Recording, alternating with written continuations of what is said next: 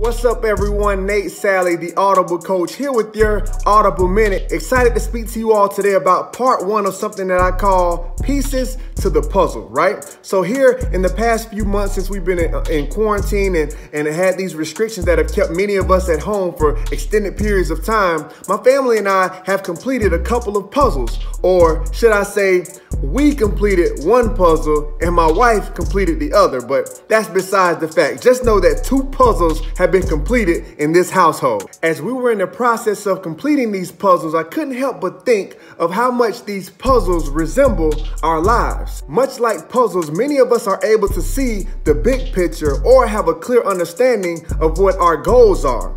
But the challenge lies in whether or not we believe we have all the pieces required to bring this vision to fruition. Through life experiences, reading scripture, and studying purpose, I've come to realize that God is not in the business of giving passion without provision, imagery without intentionality, or puzzles without suitable pieces. If God has truly placed a picture of what your life should be on your heart, He has also provided you with everything you need to bring this image to life. So, as we proceed to pursue our dreams today, let's trust that we have all the pieces to the puzzle.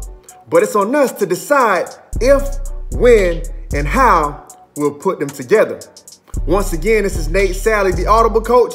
Thank you for your time, and don't forget, be encouraged. God loves you. Dream out loud.